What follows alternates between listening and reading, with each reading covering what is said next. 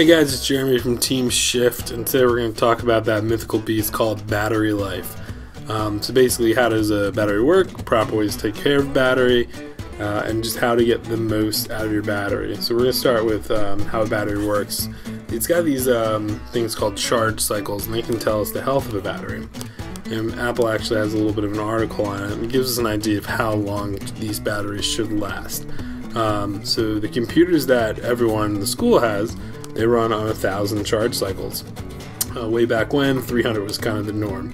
But basically, a charge cycle are all these different percentages adding up to 100%. So if my battery is fully charged and then it dies 50% and I plug it in and charge it up to 100%, the missing 50%, that is not a charge cycle. These charge cycles are basically just all these fractions adding up to 100%, creating one cycle. You can actually see how many charge cycles your computer has by clicking the apple in the top left, hold down the little option button, say system information, power, and you can see the health of your battery condition, which is normal usually, and charge cycles. So I've only used about 307. With this computer rated at 1,000, I've got some time to go. The more you use your computer, the quicker you can go through charge cycles. However, it does still take a decent amount of time. So don't worry about plugging it in or letting it fully die. Really, you just want to use a battery. Using a battery is the best way to get the best life out of it. If you leave it plugged in all the time, it's kind of like lying in bed for a month. It's going to be really hard to walk afterwards. First, we're going to go ahead and take a look at what I have going on right now. So right now I have Google Chrome open, text expander, and it's saying on a full charge of about 5 hours and 55 minutes if I keep doing exactly what I'm doing right now. Now I'm not. I'm going to move around, I'm going to click other apps and things like that. Through the magic of fast forwarding here, I'm going to open up every single tab that I have, call that the T-Day maneuver and application. And we're going to just let that, we're going to just fast forward through that loading.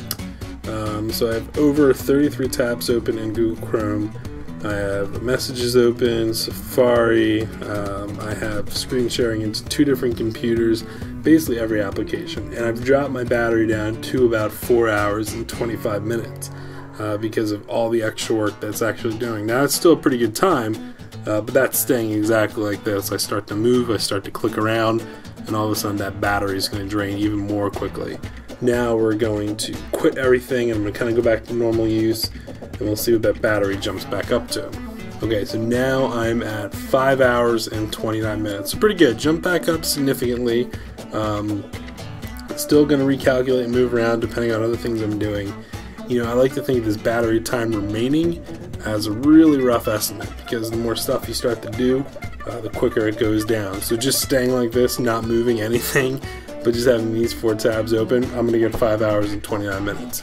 But starting to do other things like get a message or respond to an email, uses up a little bit different power, and that'll start to go down maybe a minute or 2. And as always, turning off your computer is always a good move. Leaving on for an extended period of time can cause some kind of weird data.